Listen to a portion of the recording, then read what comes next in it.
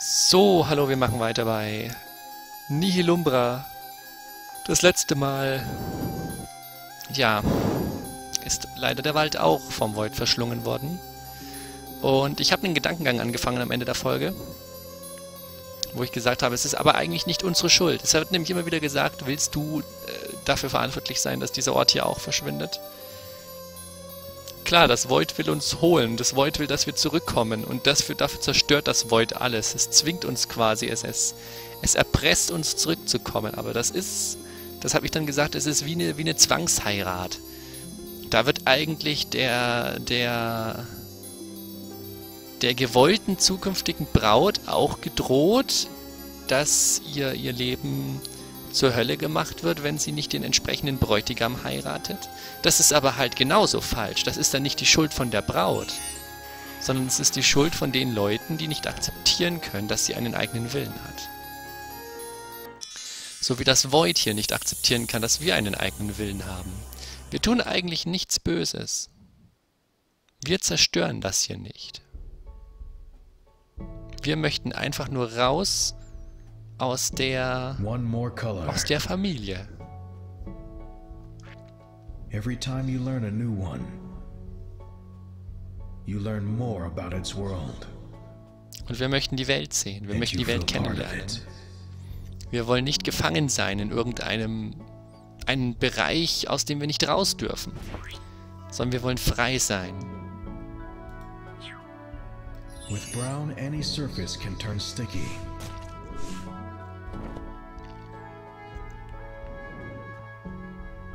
You are starting to leave your mark on the world. You won't be insignificant anymore. You can combine brown with green. There's no wall high enough to stop you now.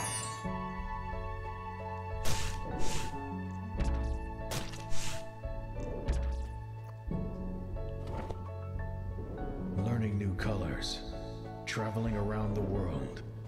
It makes you grow up. It makes you want to live. Da wird man dann doch tatsächlich bei dem Spiel ein wenig nachdenklich. Denn das ist eigentlich wirklich genau das, was bei einer Zwangsheirat passiert. Oder eben auch, wenn man...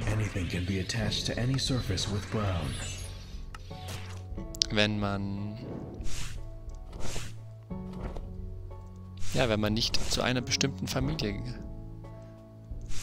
Ach, ich Doofkopf. Dazu will.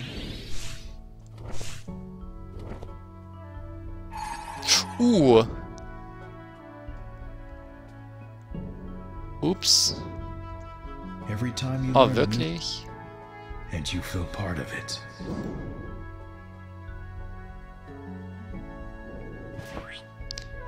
Ja, ich glaube, es ist nicht vorgesehen, dass man in dem Abschnitt stirbt. Ups. You are starting to leave your mark on the world. You won't be insignificant. You can combine es macht auch wütend. There's no wall high enough to stop you now. Ich bin wütend auf das Void, weil das Void zerstört. Das Void zieht vor allem andere Kreaturen damit rein, nur um uns zu überzeugen, zurückzukehren. Sag mal, willst du mich veralbern? Nur um uns zu überzeugen, zurückzukehren. Das ist nicht richtig.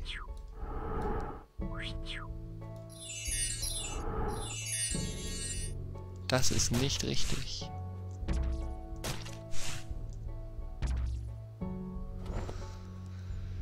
Colors, traveling around the world.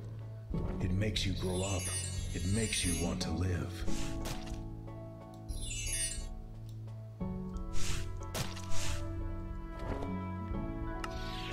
Anything can be attached to any surface with brown. Oh, ich sollte das auch wieder löschen, wenn ich es weiter verwenden will. Ich verstehe.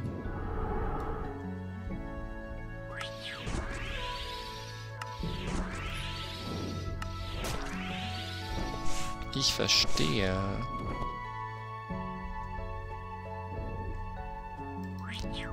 Daran habe ich noch gar nicht gedacht. Dass ich die Farbe auch löschen kann, um sie mir zurückzuholen. It makes you feel terribly guilty. it makes you want to die. Nein. Eben genau das nicht. Ich fühle mich nicht schuldig. Ich bin nicht derjenige, der das macht. Ich will nur leben. Das ist es nämlich. Das ist dann der Versuch, dass sie versuchen, den Mädchen oder eben den Frauen einzureden, dass sie schuld sind an dem Ganzen. Jetzt habe ich das Ding schon aufgeweckt. Zurück.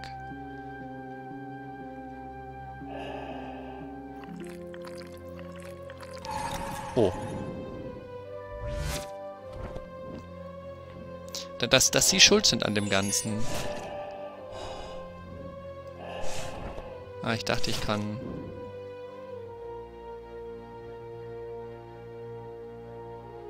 Na?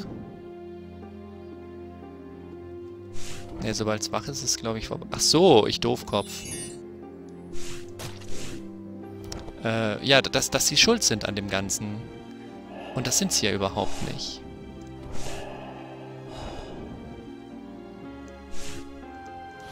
Denn niemand...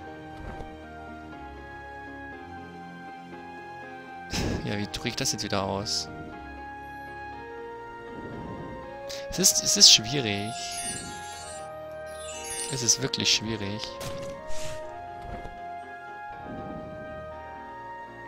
Every time you arrive in a new place, it seems strange. But you don't need so much time to start loving it. Ja, und dann wird es zerstört. Großartig.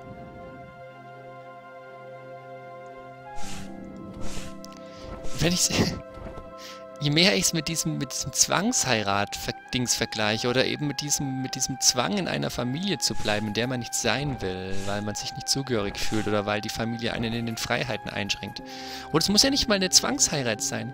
Es kann ja auch einfach nur eine Beziehung sein, in der der Partner oder natürlich auch die Partnerin einfach die Freiheiten des anderen einschränkt, weil, weiß ich nicht. They're lethal. Be really careful. The Void created them after absorbing the mysterious cannons. Bleib mal kleben, Kollege. They are aberrations, half beast. Yo, du bist ein Laser, okay.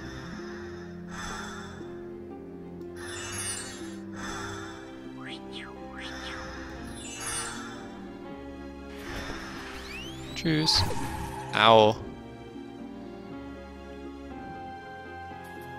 Okay, das hat's nicht so gebracht. Siphonets. They're lethal. Be really careful. Ich dachte, ich kann ihn vielleicht da The festkleben Void oder so. created them after absorbing the mysterious cannons.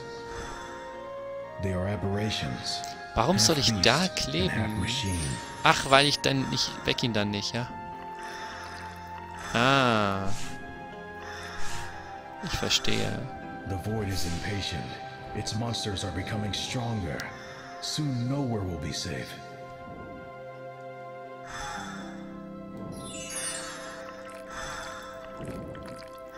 Aber berühren darf ich es auch nicht, ja? Doch.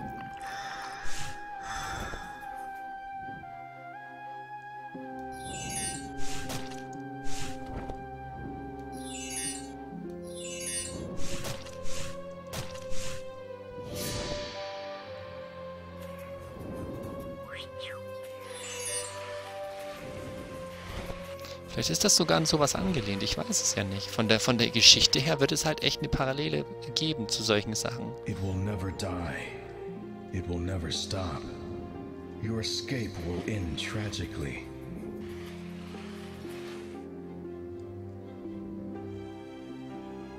Und dann ist halt die Frage, beugt man sich? Beugt man sich der Macht der Familie? If you are going to die at the end? Does it have any purpose? Is it worth it to keep struggling day by day?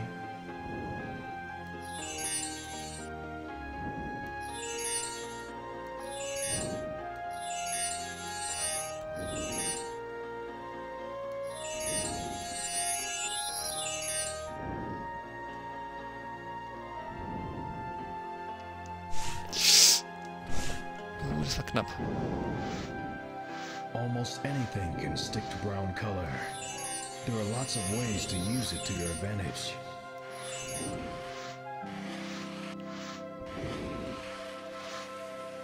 Ach, der dreht mich um.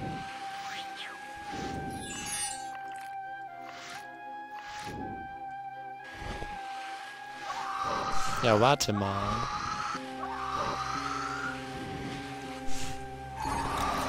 Ja. Da habe ich nicht nachgedacht. What's the point of living if you are going to die at the end? Does it have any purpose?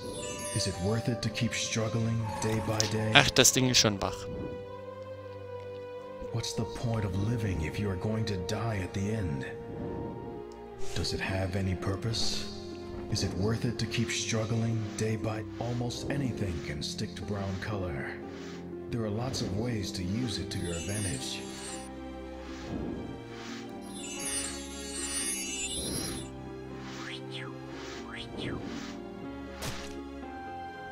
Ah. Ich dachte, ich muss ihn erst da reinrutschen lassen. Aber so geht's natürlich auch.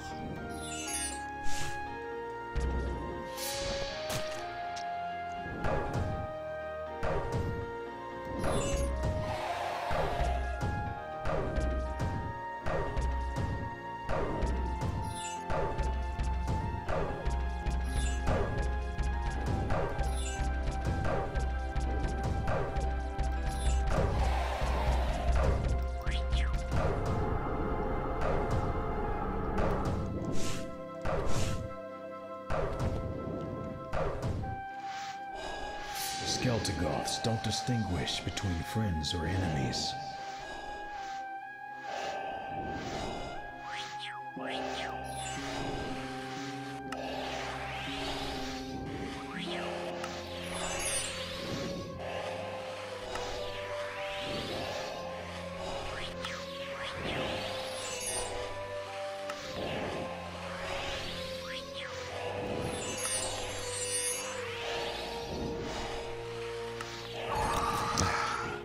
Ich dachte... Aber nein. Skeltigoths don't distinguish between friends or enemies.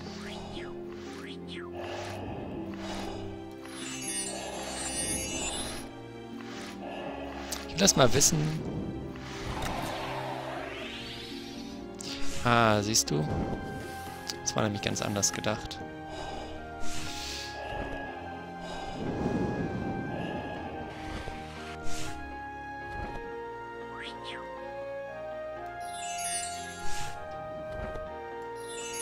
Na, jetzt ist er schon wach, der Mist. Penn mal wieder ein, Kollege.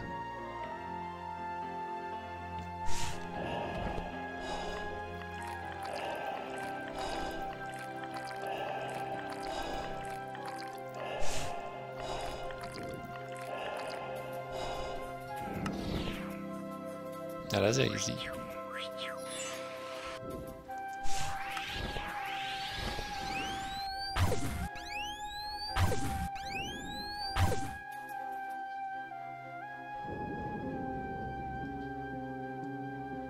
You are no longer a child. You have grown from your experiences. However, there's still a lot. Things are getting harder. Sorry. But you are improving as well. Trotzdem gibt es immer noch viel zu sehen und zu lernen. Alles wird schwieriger, aber gleichzeitig wirst du auch besser.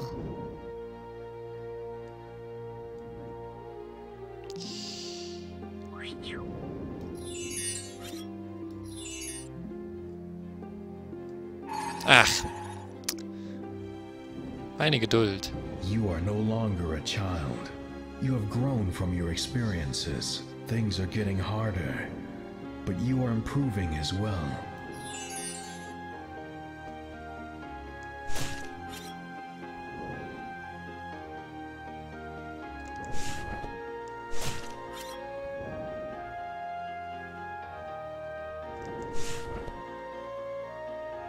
Maybe you are not just an insignificant piece of void.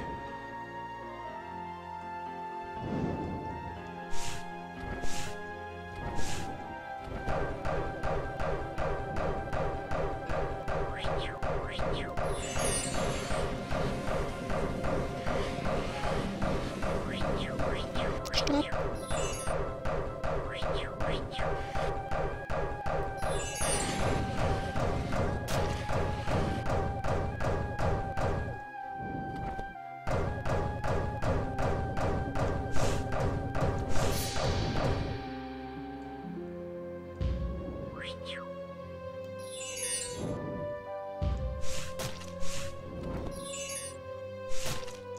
Oh!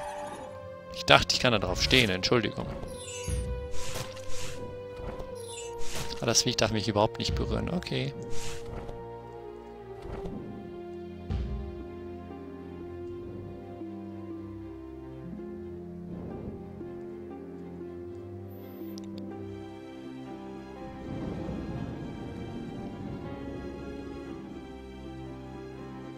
Moment, große Fläche.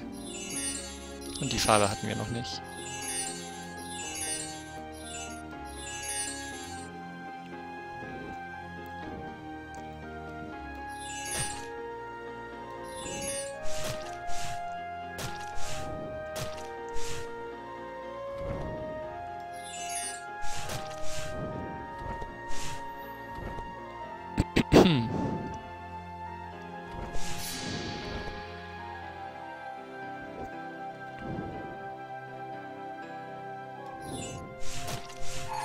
Ja, ich hab's befürchtet.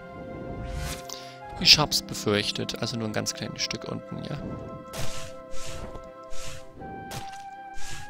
Yep. Nur ein ganz kleines Stück ungefähr auf der Höhe und dann kommt das auch ordentlich hin. Alles klar. You started your journey in a cold place. Though it seems that while you advance, the world surrounding you becomes warmer.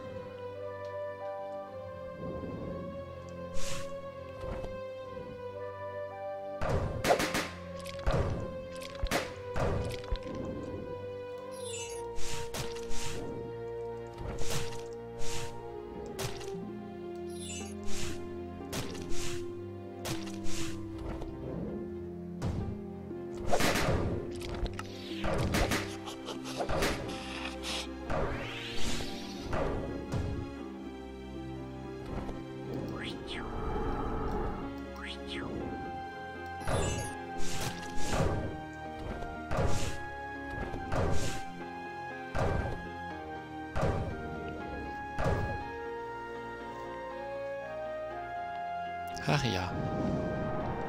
Das macht mich gerade echt nachdenklich, was ich vorhin gesagt habe. Vorher war es sie, jetzt ist es er. Es ist eigentlich die Void, also sie. Die Leere. It is coming. It is getting close. The desert will be doomed.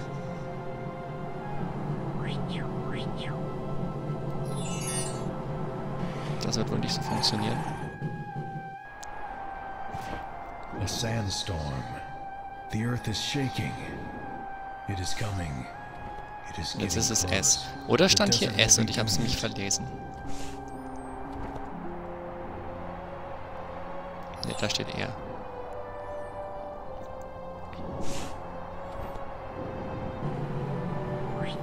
Okay, kann der mich vielleicht nicht anziehen, wenn ich klebe? Ah, okay.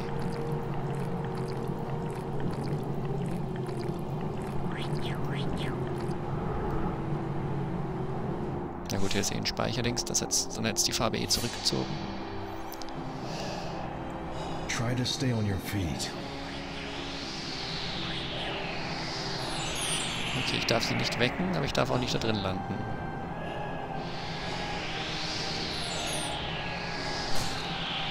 Das war klug. Wow. Try to stay on your feet.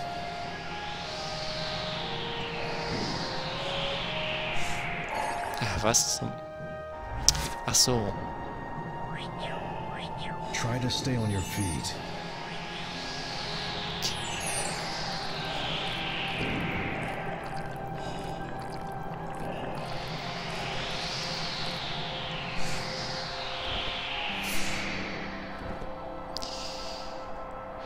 Ja, aber die Void schauen wir uns dann das nächste Mal wieder an. Danke fürs Zuschauen. Und tschüss.